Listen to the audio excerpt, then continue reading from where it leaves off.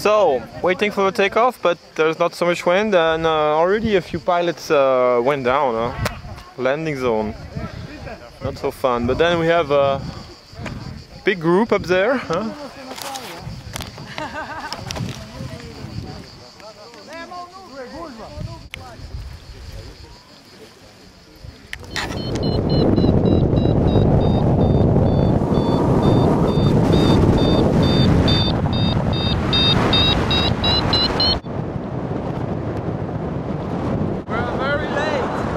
Everybody's already at the start, like 15 kilometers from here, and we're just flying. And Thomas Browner over there, and I think that's it. There's a few others, I don't know, like 3 or 4 ice peaks, but I'm gonna have to catch up. Oh, I guess the leaders are already coming back from the start point. And some other guys.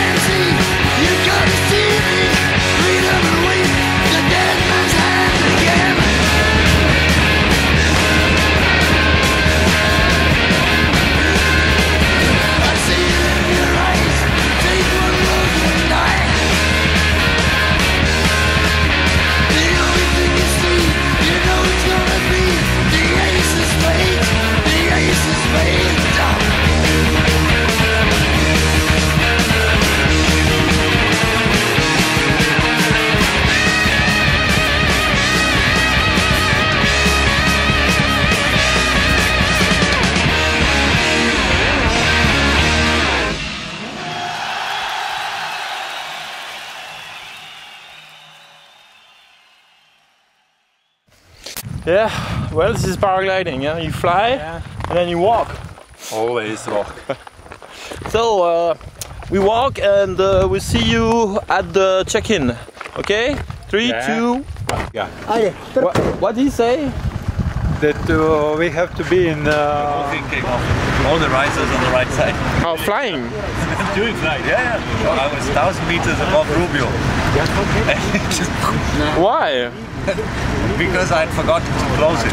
Oh. And it broke? No, it just opened.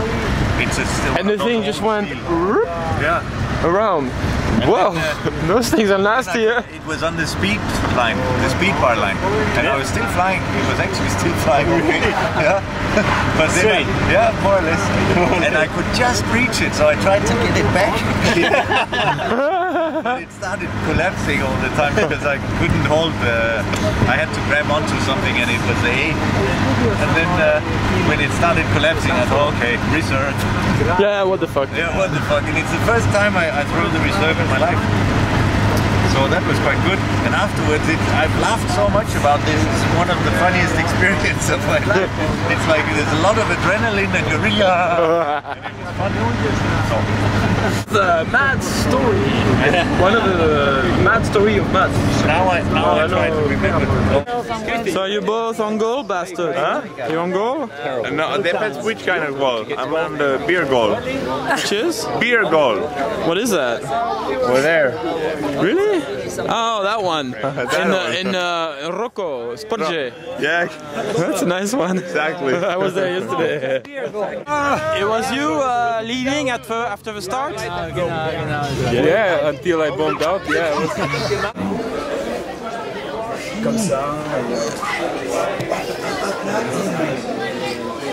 Un petit peu de chasse d'eau. Non, non, pas.